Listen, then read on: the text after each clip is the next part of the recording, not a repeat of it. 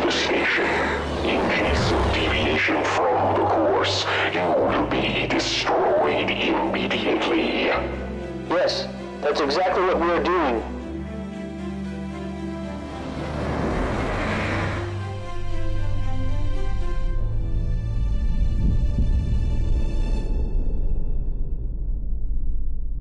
You have much to answer for. We know about your intention to create some sort of space simulation using the secrets of our order. How dare you challenge us? Indeed. We'll give Earthlings a game about space, about the stars that surround their planet, and about the galaxy. About flights, interplanetary economy, and politics. About impending battles, and about civilization, which will soon emerge. This knowledge is forbidden to the Earth. And so it should remain. For tens of thousands of years, we have kept their knowledge hidden from primitive races. We have not allowed them outside of their solar system. They have been locked on their small planet, unable to learn of our secrets or meddle in our affairs. The Earthlings' technology show that their time has come. They are ready for a decisive step into space. Our work has kept pace with the wishes and expectations of gamers from all over the Earth.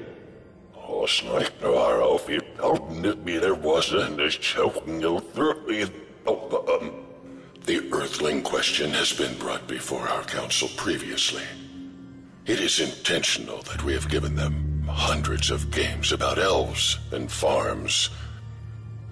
Gamers on the Earth are quite happy with cabbages and carrots. They have nothing to do with space. Earthlings have outgrown the usual farming games and their clones. They are smart and well-developed. They are a progressive civilization, and they will be the pioneers of space conquest. Our game is for them. Our game is about what their future will be like, and what lurks in the dark spaces. It seems to me you hide your interest behind beautiful words. You want to trade away the knowledge we have amassed for thousands of years? We won't allow that.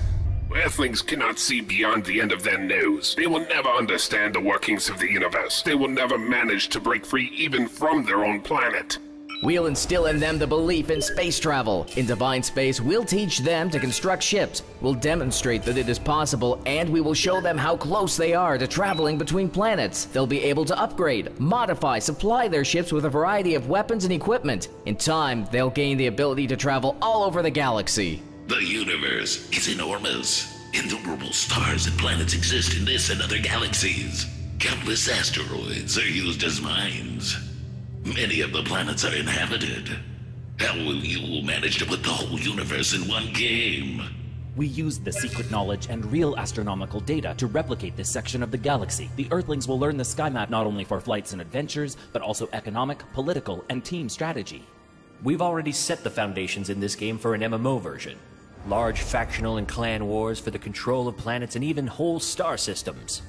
Do you mean for the Earthlings to fight amongst the galaxies for control of entire star systems? Armed primitive races are incredibly dangerous. What if they discover us? What if they become like us? It's impossible to stop them, regardless of our actions. Either they will do so in a peaceful way through the game by learning the laws by which the universe lives, or they will do it by force and arms. Exactly. In Divine Space, players will be able not only to fight exploring space, but also to discover secret settlements, face pirates and smugglers. You really have decided to tell them everything. We'll tell what they should be prepared for and what they can aspire to. All of this sounds extremely complicated and difficult. Earthlings are used to playing farms. The whole of this complicated story is not for them. They are too primitive for these sorts of simulations. You underestimate them. The game has simple controls. Even a 5-year-old child will be able to master it, but this simplicity of control does not simplify the game. You'll squeeze players in the cabin of a spaceship and they'll loathe both flying and you. On the contrary, we're not making a simulator but a third-person view. And the game has 3 dimensions. The pilot of the ship will be able to change its altitude. If the team members deploy their forces properly, they will avoid unnecessary damage. The game has a lot of elements of space technology, weapons, equipment, amazing gadgets, and other man-made devices and materials. We cannot condone or publicly support the distribution of knowledge of our order. You will receive no material support from us for this project. Earthlings will support us, both to create a game and win the right to exploration of the galaxy. You will lose. You are doomed. We believe that there will be thousands of people to support us, tens of thousands of gamers, those who look at the starry sky at night and dream of a greater life and brighter future. We believe in the Earthling, energetic, self-confident, and armed with the technology that we will give them. So, this is war. Back Divine Space at Kickstarter.com.